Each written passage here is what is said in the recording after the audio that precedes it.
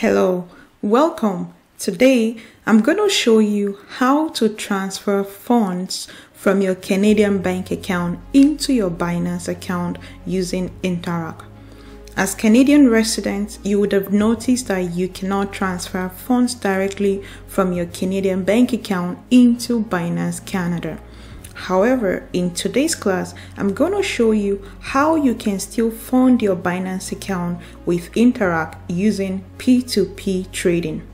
So what is P2P trading?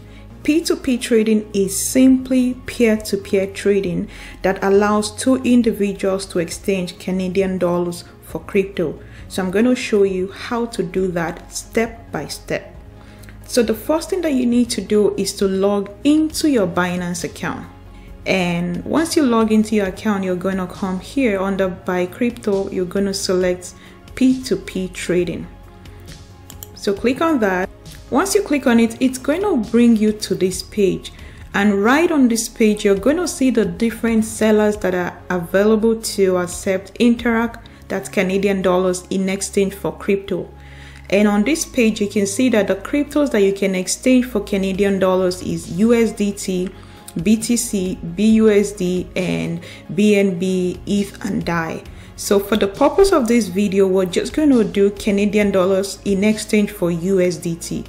So the first thing that you're going to do is you're going to enter an amount here. Here you want to make sure that this is in Canadian dollars. Also the fiat is in Canadian dollars. And the payment that you want to select is Interac. Okay, so here you're just going to select, or you can just search or just type it in, Interac. So go ahead and select Interac. So once you select Interac, it's going to list all the traders or all the available sellers, right, that are willing to accept Canadian dollars in exchange for USDT. So for example, I'm going to look at this. Okay, 44 orders, 100% completion. That's great. And also this one, 48 and 100% completion. This is very good. And apart from that, the way that this works is that it lists the cheapest one on top. So if you scroll down, this is 134, 135, 136. So it gets more expensive as you scroll down.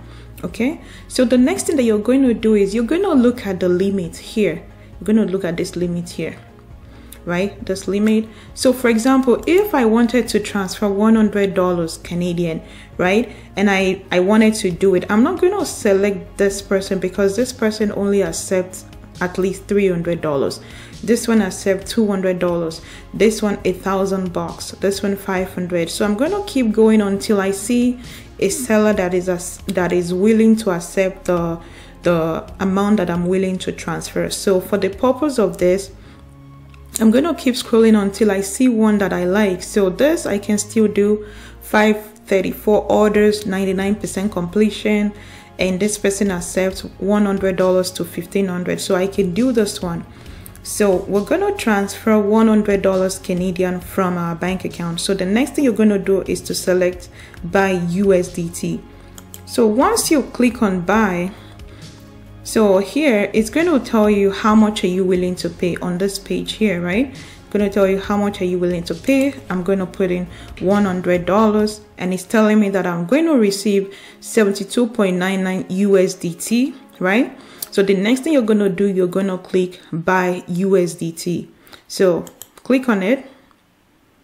So it says successfully placed an order, right? So the next thing that you're going to see is that it's going to show you the name of the person. You can see Interac name. You have 14 minutes and 47 seconds to send this. So what I'm going to do right now, I'm going to go into my bank account and make the Interac transfer. The next thing that you're going to do is you're going to click transferred next. Okay, so go ahead and do that. Once you make sure that you've already made the Interac transfer, you're going to do like that, transfer next. And here it's going to bring you to this that, okay, you're going to confirm successful payment. Please confirm that the payment has been made to the seller. It shows the name, the email, and yes. And you're going to click, I understand that the payment has been made, and you're going to click on confirm. Okay. So once you do that, you're just going to wait for the order to be released. So let's say, for example, now you sent the $100 to this person and you waited for this 15 minutes and you did not receive the amount, right? So what you can do is you're going to click on appeal for you. You're going to click on appeal and Binance is going to retrieve the funds for you, okay? So once you do that, once you've already made the payment, so literally the person is chatting me up and asking me what was the security question. Then I also responded the security answer, okay? And you can see that this is very fast. This is supposed to be within 15 minutes, and in less than a minute the seller was already chatting me up, right? So I'm just going to wait for the seller to give me a confirmation, or I'm just going to check on my dashboard to see. So yeah, as you can see, automatically the order has been marked completed, right? You can see that within less than 2 minutes I've been able to transfer $100 Interac from my Canadian bank account into my Binance account, and with that I already have USDT as a crypto in exchange, and this is the quantity that I have. You can see this, it says order completed, you know. So it's very easy to do. It's not even complex at all. So if you just want to transfer Canadian dollars from your Canadian bank, maybe RBC, CIBC, Scotiabank, or whatever Canadian bank that you bank with, you can just easily do the Interac, do the P2P, and you're going to just go through the same process. So now it shows order completed. But if this does not show order completed, or you just wanted to, you know, confirm again, you can come under your wallet and you're going to come under P2P, right? You're going to come under wallet, you go to P2P, and here, you know, we transferred USDT, right? So I'm going to check, I'm going to say show. So here it's telling me the exact amount, 72.99. So now my account has USDT in it already, and then I can use this USDT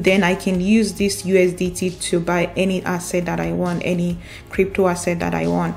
So the thing that once you're ready to maybe use this USDT to buy, what you can do is you're going to click on transfer, right? You're going to click on transfer. We can see that the USDT came in. Look at it here. So you're going to click on transfer. Once you click on transfer, you're going to say, okay, you want to transfer it to your spot wallet. Okay, how much do you want to transfer? Is it everything? Yes, I want to transfer everything to my spot wallet.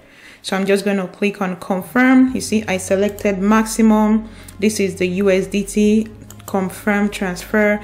Then it brought me to this page and said transfer succeed, right? So your transfer request has been completed. Then you can go to, I either go to trade or you check your balance. So let's just check our balance,